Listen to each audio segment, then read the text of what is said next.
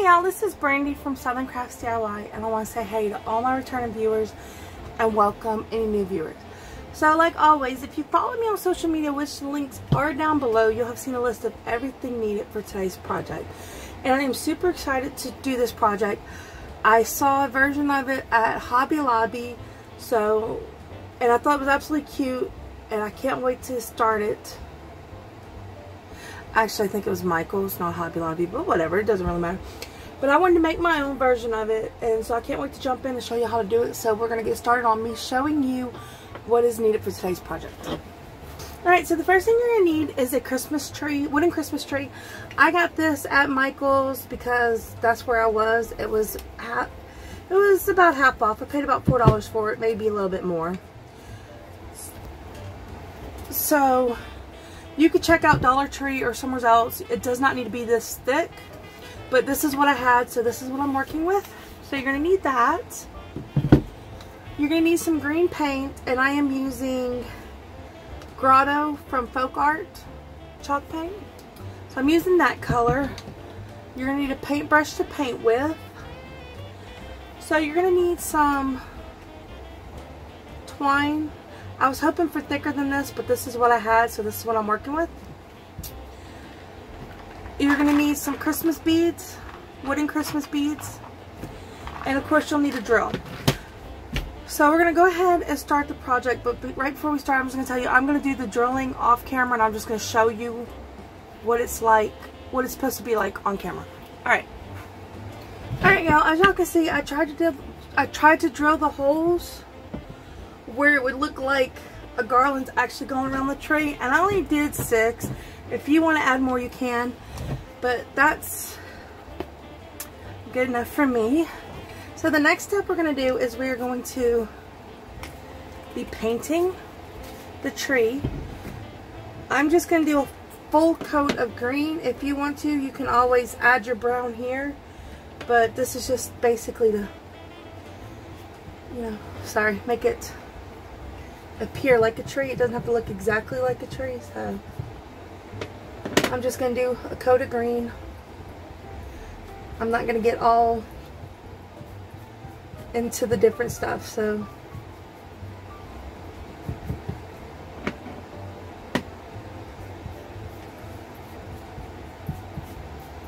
and I'm going to paint the whole thing green, top, sides, back. Now if you use a thinner piece of wood than I got, because like I said, this is what I found,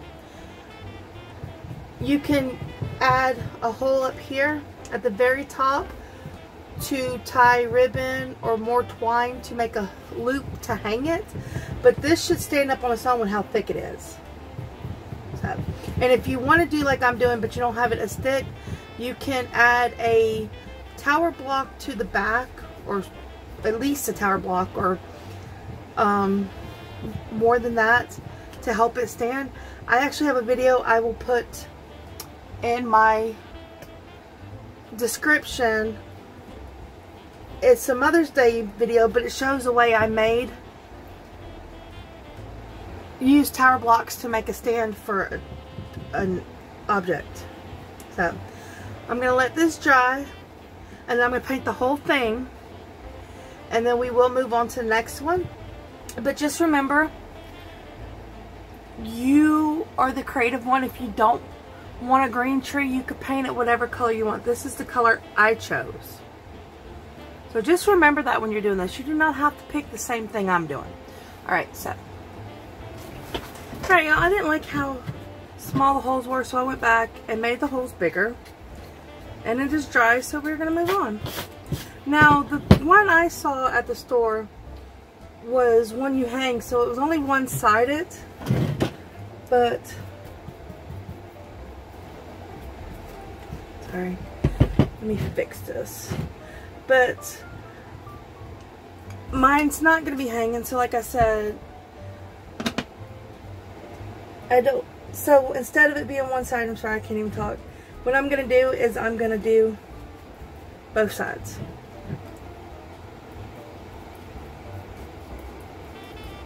Alright, so that is the plan.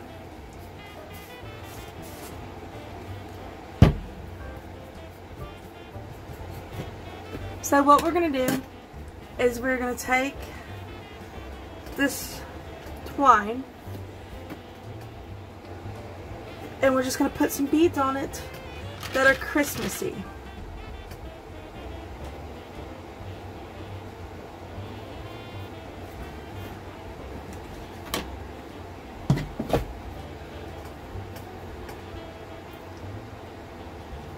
Give me a second, y'all.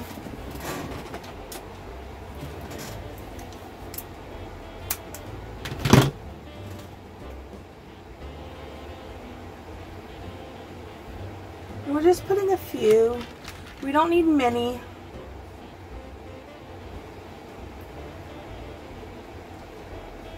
What we're trying to do here is make it like it's a garland.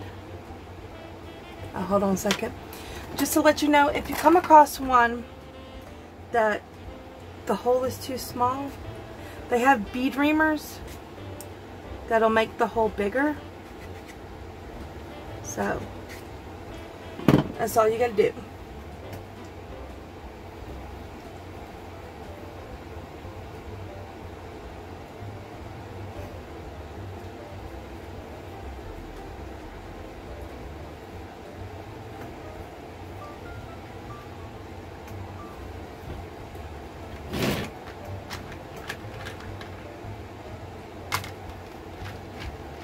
So I'm just doing it a certain way. My red wooden beads are smaller than some of the others, so I'm going to use it to make like a decoration. Put it in between the beads, like that. So, give me a second, y'all.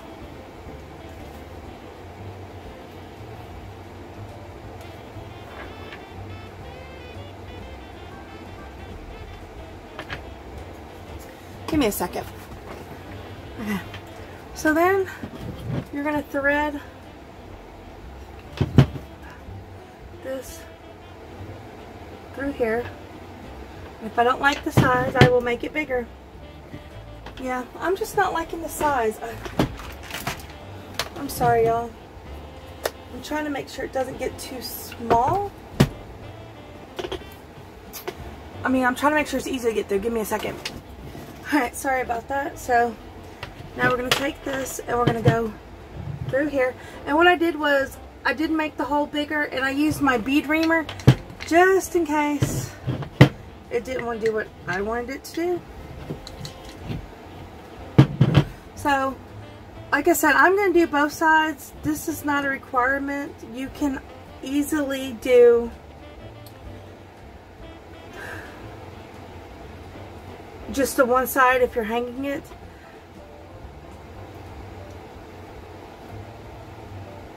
No, I was doing that right. I got confused for a second there. But I'm technically not hanging it. I'm going to be putting it standing up on the table. So that's why I'm doing it this way.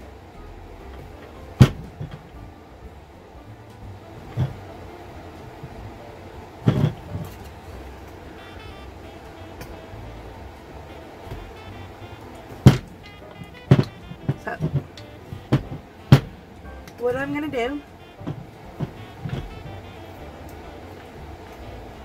is I'm going to tie it. If you don't do it this way, if you do it the other way where you just do one side, you can tie knots.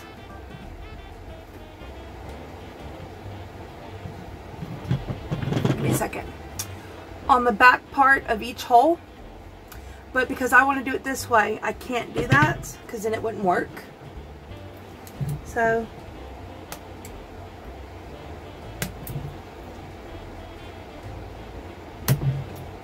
and what I'm going to do is I'm going to add a little bit of hot glue just so the knot doesn't come undone. So, and that's what I'm doing so far, and I'm going to do that for each piece, y'all. Each piece. So I put a little hot glue on the twine because it comes undone, and then I just roll it And now I'm going to start my next group of beads.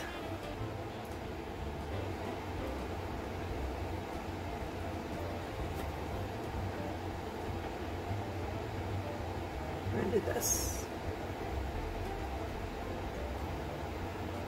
No, I don't want that.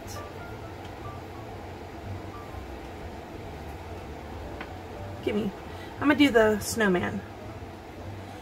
I'm trying to do what I think will look good together. I don't want to do on top of each other green, green, you know? So.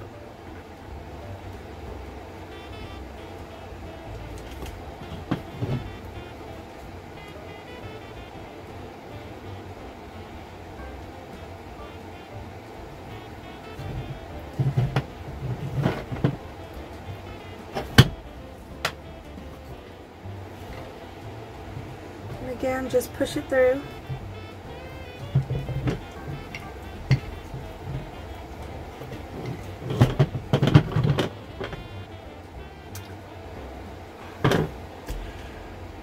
Oh well, I did it backwards, but it's fine. You kind of want to... No, I did it right. It's back here. Sorry, I got confused for a second there. You want to keep the tie on the same side. So if you do it this way, that's just a hint.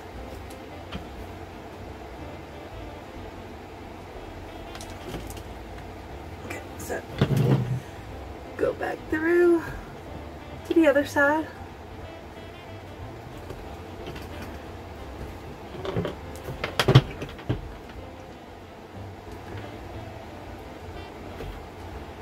And there's ways to get around it if it doesn't want to go. I have a Cricut pick that I can use to help push it through.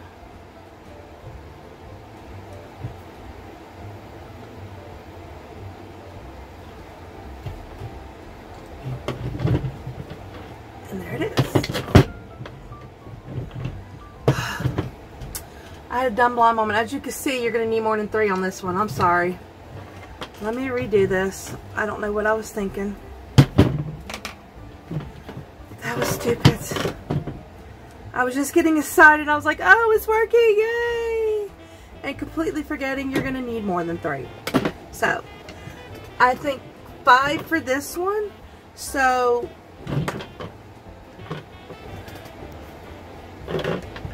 you just go and you pick more beads. And remember, I'm putting the skinnier ones in between the bigger beads. I'm putting the smaller beads in between the bigger beads. Sorry about that, y'all. Completely forgot what I was doing.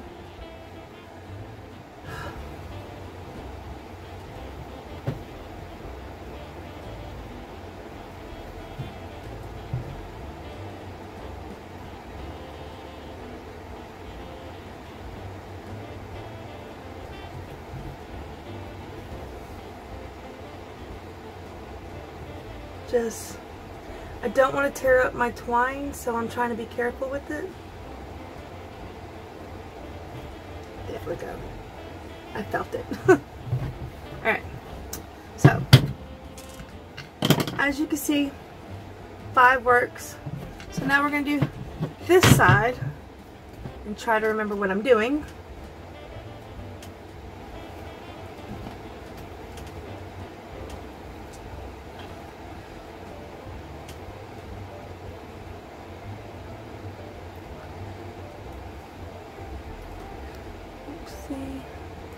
It's rolling away. That's 3.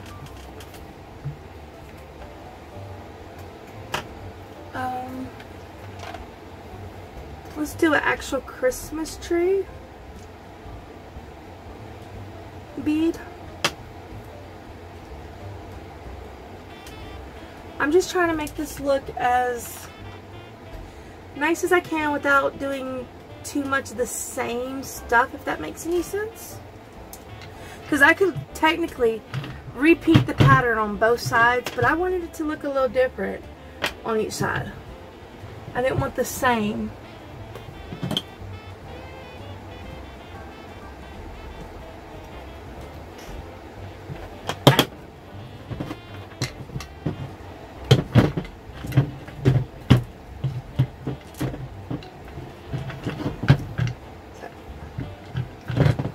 little bit more. And then we're just going to tie it again. And if it hangs a little, it's not a big deal. You know, garland does tend to hang at times, so you don't have to do it tight as can be. There we go. And again, I'm going to cut.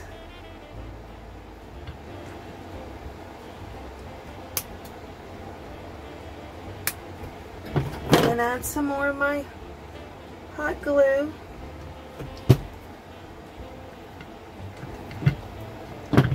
Alright. So that's 2 down. And now we're going to move on to the last one. I think this is a cool project you can do with your kids or just to give to someone for Christmas. So.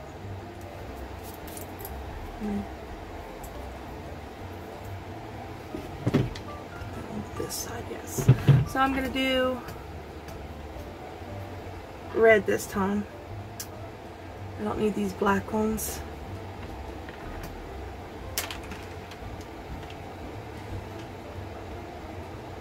And I know I'm putting a red bead with the red, but it's fine. Oopsie, running away.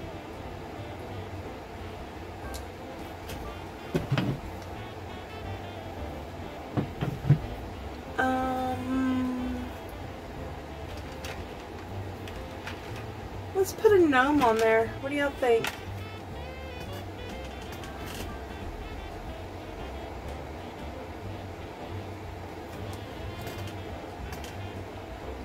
I can get it in there.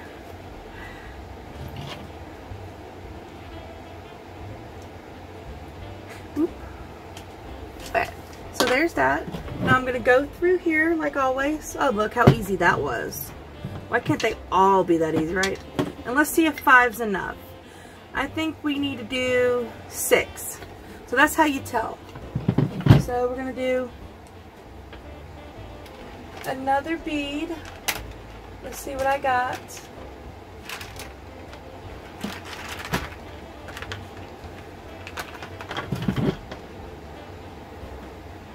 I pretty much put that one on there. I might not have. Ooh! No. We're going to do that on the other side. We'll do a green one.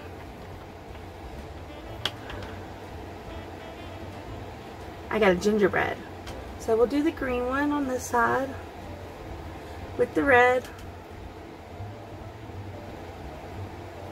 Alright, so that's done. Now we're going to go back through like I said. Look how easy that was. Alright, so we're going to pull it and we're going to do the black plaid because we don't have that on this side. We're going to do the red deer.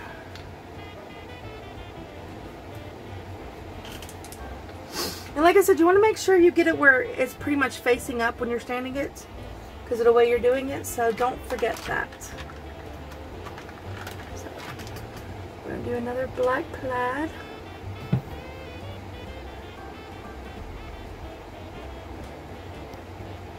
Oh, I need to poke the hole. Remember, bead reamers,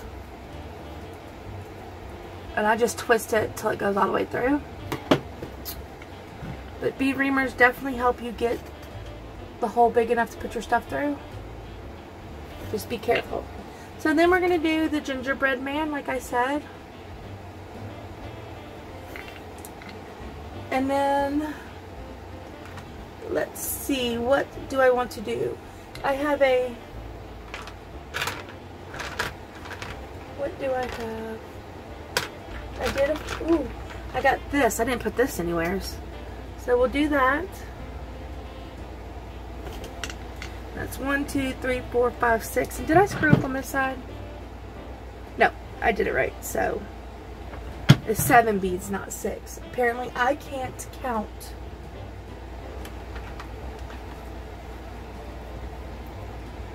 But the important thing is I did it right. So 2, 4, 6, 7. So you see 2, 4, 6, 7. And then of course again, we're going to go through Look how easy that one was. Why weren't they all that easy, right? Look. Pull. And tie. Look how super easy this project was to do. I'm almost done. And if you want one like I'm doing, you can always find something to put on top, like a star or something. But I'm not doing that. That would just be an extra. So, do that. And look at that. Look how cute that is, y'all. I think this came out really good. I am so happy with it. It's absolutely adorable. And I can't wait to put it out for Christmas time. So that is it for today's project. I absolutely loved making it. I had so much fun. And if y'all liked it, please, please feel free to like, share, subscribe, and comment down below, because it helps my channel grow. And I will see y'all next time. Bye!